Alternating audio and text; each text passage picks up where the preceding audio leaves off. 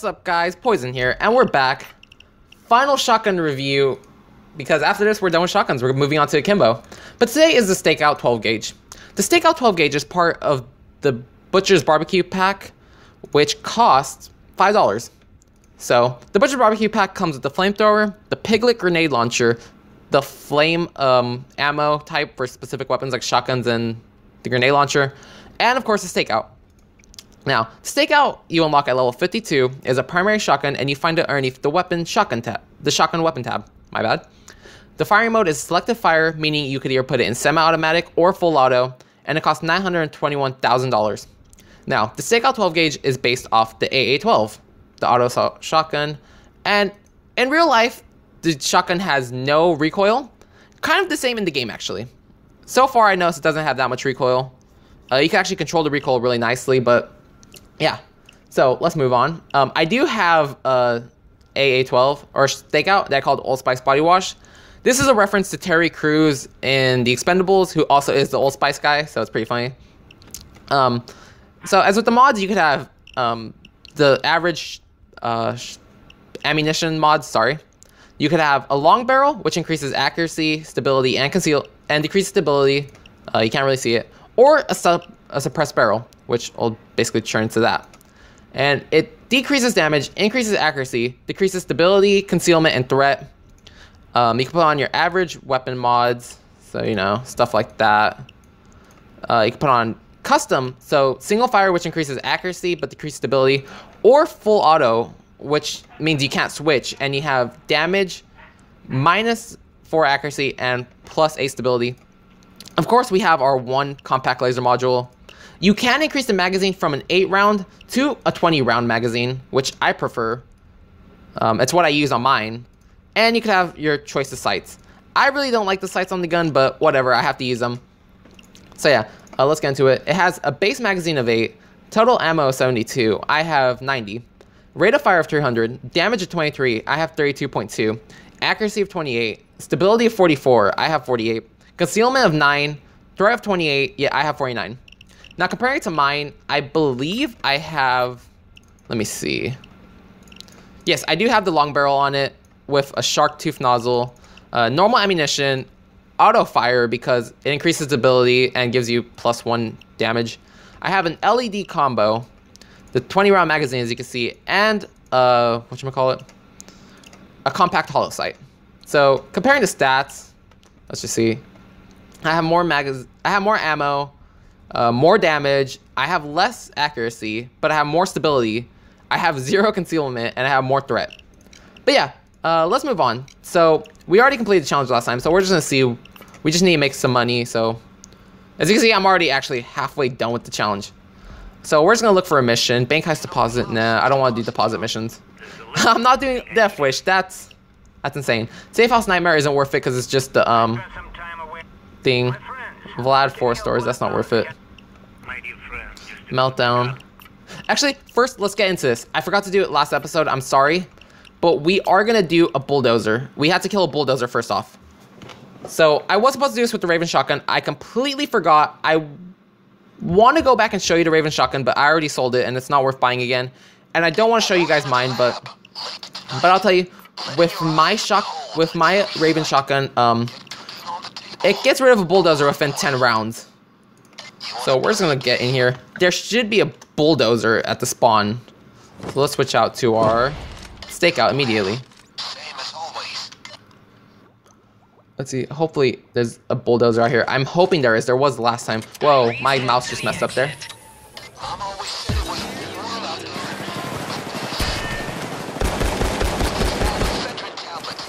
So you see, it's not that good. You see, it took 2 magazines to get rid of him. It would have took 3, but the shotgun blast, or the grenade blast, took out his first shield. The second magazine took out a second shield, and the third one killed him. So, it took 3 magazines to kill him. That's not really that good, honestly. But, you know, because it has full auto, that's why it's kind of weak. Let's do Diamond Store. So, yeah. Against a bulldozer, it's not that good, honestly. If you want a good gun for a bulldozer, especially a shotgun, definitely go with either the pump actions or the double barrels. Do not go with semi-autos or full autos, because it's not going to work out good for you. It's not worth all the ammo you waste either. So we're going to take a Molotov just in case. Just in case the SWAT turret van decides to show up. Even though it hasn't been showing up lately, actually. But just in case it does, you know, I want to be prepared. You know what to do. Let's get those jewels. Is this hard or is this easy? Okay, that's hard. Or normal, my bad. There's no such thing as easy. We're gonna wait till there's no camera. We're just gonna explore, see if we have any packages out here. Even though packages don't really mean anything that much anymore. Especially because Goon mod doesn't work anymore until they update it. But yeah, you know, you could always use mods. Like that compact laser module or the military LED combo or something like that. You know, the mods are actually pretty good, especially if you use them for laser. I'm walking way faster than this woman because of my ghost skill. And we're gonna come right in time. We're just gonna wait here. We're gonna wait till the girl comes. So I'm gonna grab a drink of water. Then I'll talk more about the gun.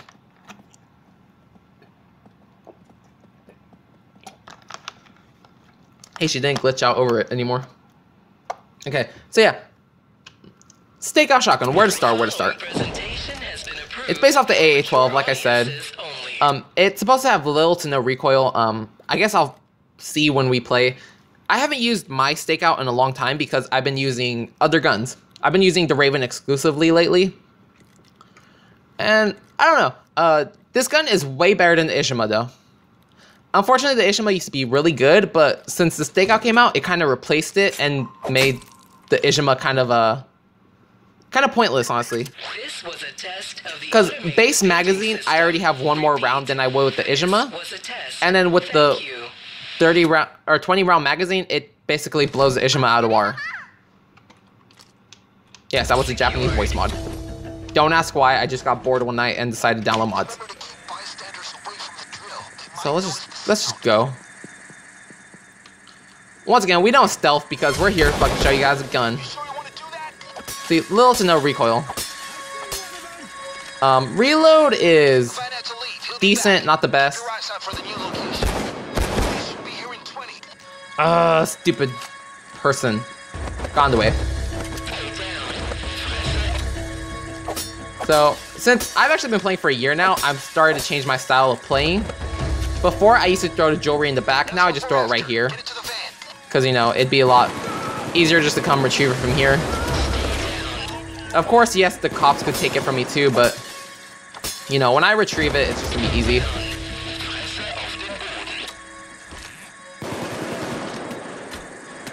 Oh, I swear I picked it up. Nope, I keep letting go at the last second.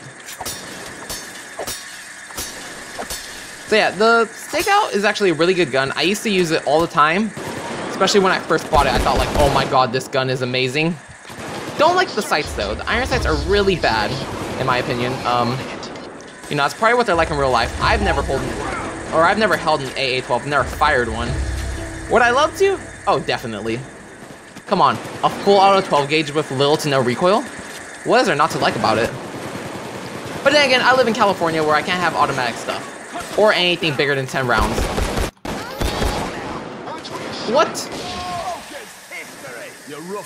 Whoa. The game nearly blue screened to death. It had that audio where the game glitched out. It sounded like it was about to be blue screened. That's why I was kind of worried, but then apparently I killed her. I don't care about her, honestly. $5,000, that's nothing. Look, I already saved up the $5,000 that I already spent on killing her. Which is a horrible way to think, I know, but like seriously, I've killed so many civilians by accident. Like, it's not like I'm actively trying to kill them, it's just by accident. Oh, we should have opened that door, actually. There might be something in there, there might not. There might be toast, I don't know. Hope not. And I believe I bought expert driver, so you know, we don't have to worry about anything. As long as they don't steal our bags, I don't care. Good old Titan safes. We're gonna keep meleeing some people, then we'll go back to shooting, but we just need our health.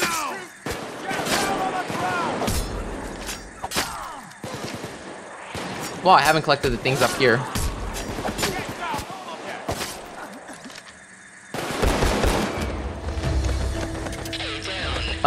So I'm gonna switch it out to semi-auto for a little bit just to show you guys. But definitely it's way better in full auto because that's how it's meant to be used.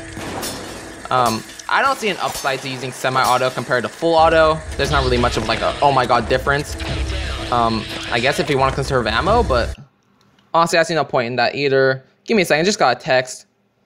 Let's see. No, still recording. Once again, I'm using my Note 4, my phone, as a voice recorder because my computer is good enough to run games, but when you decide to run games while using action to record, it decides to lag. So, you know, I'd rather just use an external microphone. We're gonna show you. See, it's kind of a slower fire rate when you have it in semi-auto, of course, but, you know, a full auto, you should just keep it in full auto. Is what I'm saying. And I also got a new phone stand. It was super stupid with what the stand looks like, but it works. So I have my hey, there's a key card here. I don't know why the key card's for this.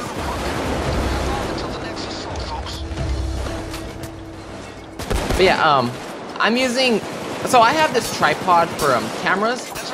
And I also have my selfie stick, which my selfie stick at the bottom of it has, you know, like a screw-like thing, so you could, I guess, increase the, so you could increase how tall the stick is.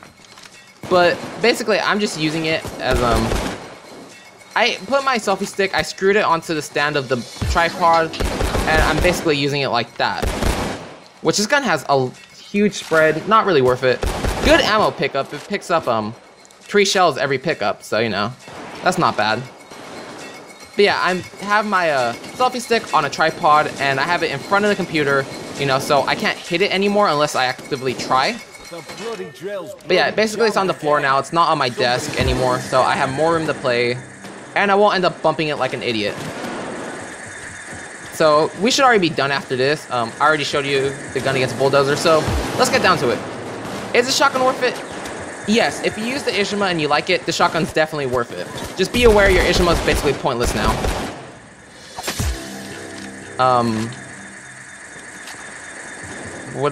Yeah, I would recommend it. Would I buy it again? Yeah, I already have one and I do use it. Would I use it? Why'd you fucking close the door and kick it open, you idiot? But yeah, I would use it, I would buy it, I would recommend it. It's a good shotgun, especially if you're into semi-autos. But if you want, a higher fire rate and more like more room clearing, then definitely go with like the Steakout or Ishima. But if you want more damage, go with the Raven or even one of the double barrels. It's gonna be worth it, and you're gonna have more damage output. Like, I kind of wish you could have more damage on semi-automatics, but I understand why you can't, because then you'd be unstoppable, because you'd have a high fire rate and a high damage rate. So, you know, of course they have to balance it out so it's not, you know, overpowered. But the guns are still pretty overpowered if you think about it. Definitely get a tighter spread for your shotgun. Like, you do not want such a huge spread. Because as you can see, like, that spread is huge, and even one little shot to a civilian's leg or something, they're basically dead. Which is like, I don't see how I could shoot you in the ankle with a little bird shot or buckshot. You know, buckshot in this game because we don't have the option of birdshot. But yeah, I'm pretty sure if you were to shoot them once in the ankle with one tiny buckshot, or birdshot, I mean, one tiny little shot to the ankle, I'm pretty sure they'd be dead anyway. So it's like, whatever. You guys are special. There's probably a cloaker here somewhere. There probably is a cloaker here somewhere. I'm just trying to make sure there's nothing up here needed. And of course, it won't let me. I need to get out here. Okay, sweet. Nope! Alright, we killed him, even though we didn't get to see it, but we killed him. We're not gonna stay for that Titan safe, honestly. Or, yeah, let's stay for the Titan safe. Let's do a little bit more killing, a little bit more talking. So yeah, the A12 is popular in a lot of stuff. TV, video games, I used to love FPS Russia, stopped watching them. No real reason, it's just like his videos were a little meh. Like, I'd prefer to see someone who would show you like a real life situation using the gun, not fucking shooting down a quadcopter or whatever. It's like, it's kind of stupid. And that quadcopter video where it was fake, it's like, dude, really? Are you fucking serious, dude? But yeah, yeah, AA-12 got popular because of him. It's like, even though it wasn't Modern Warfare 2 before, but he kind of boosted the popularity. Terry Crews and Expendables used it. You know, a lot of stuff that boosts how the gun is. Stay on the floor. I did, what? How did I? You fucking civilian. That's why I'm glad you're dead. But as I said in the beginning of the video, I am already done with all the shotguns, and I get to go on to akimbo weapons next, which is gonna be fun. Like I said in one of my previous videos, the only akimbo weapon I've ever used was actually the akimbo deagles, which are Desert Eagles, and it was fun, but you know, I never got to play around with the others, and I would actually love to. And I really can't wait till I get into the secondary weapons, such as pistols and submachine guns.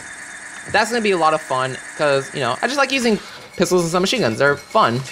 Even though I don't have skills for them, they're still fun to use without skills.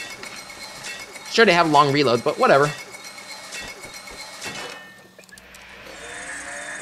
And even if I get the opportunity to become infamous, I will wait to do my weapon series before I become infamous. And then after I become infamous... No! Whew! That scared me. All I hear is fucking Oni-chan. I'm like, no, motherfucker, you're dead. But what, like I was saying, even if I finish my, weapon series and I become infamous, then I'll just wait till I unlock my standard weapons. I'm just peppering him with a shot. Where you running to, punk? You see, what was that, 5 shots to kill him? Oh, I thought John Wick was an enemy. I'm like, oh great, you're about to get shot, dude. But yeah, semi-automatics are not good against bulldozers. Or fully automatics aren't. Like, even with my M1014 against the bulldozer, it took 16 shots to kill a bulldozer from a shotgun. Yeah, it took 1 magazine out of my jacket piece to kill a bulldozer. And that was after hitting them a grenade twice, so I'm like, it's not that good.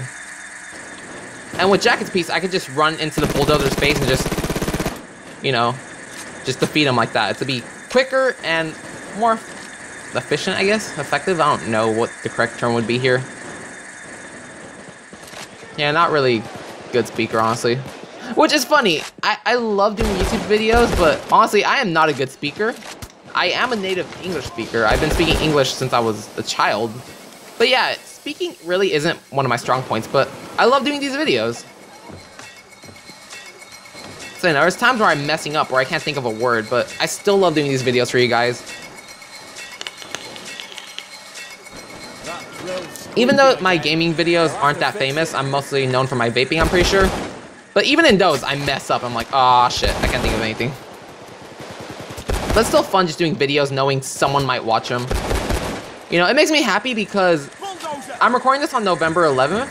I have 19,000. Hey, there's a bulldozer!